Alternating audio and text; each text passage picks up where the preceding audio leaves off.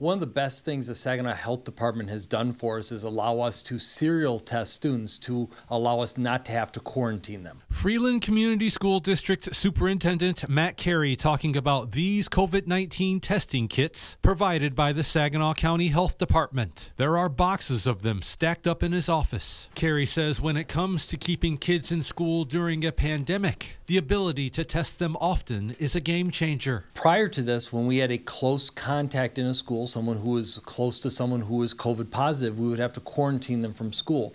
Now we're able to give those students daily tests where they're able to test negative and stay in school during what would otherwise be a quarantine period. Carey tells us the more in-person learning a student receives, the better the chance that student will have a successful school year. Having students interact with teachers on a daily basis is the best possible education we provide for kids. And when we're able to keep kids in school, we're providing what they need. Carey is quick to point out this testing capability isn't exclusive to his district. He tells us many other schools in Saginaw County are using these tests as well. It's all part of the effort to get children the education they need in a safe way. Being able to do this allows us to have much more confidence that we do not have COVID spreading within our schools. Reporting in Freeland, James Felton, WNEM TV5.